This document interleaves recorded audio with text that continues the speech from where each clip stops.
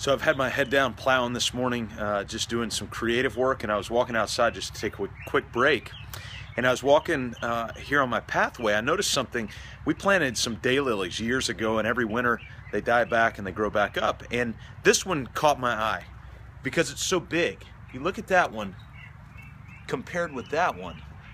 They're two different sizes, and I wondered why. And then I got to thinking, just kind of silly, is the bigger one better than the small one? Which then got me thinking about the story that Jesus told with the parables of the guys with the talents. And to one guy he gave 5, to one guy he gave 2, and to another guy he gave 1. And so he gave them 3 different values. And what they did with it is the guy that had 5 went away and he had 5 more, so he multiplied his 5. The guy who had 2 went away and brought back 2 more, so he brought back 4 total.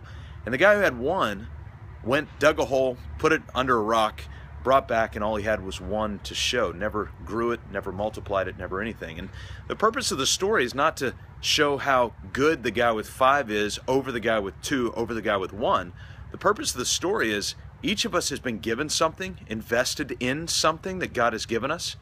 Are we being faithful to use it? So it doesn't matter if you have 5 or 2 or 1. Are you being faithful with the 5 or the 2 or the 1 you have? Whatever it is that the invitation from God on your life is, whatever He's instilled you with or embedded you with in terms of a skill, are we being faithful to use that skill? So it doesn't matter if you're bigger. Bigger's not better. Faithful's better.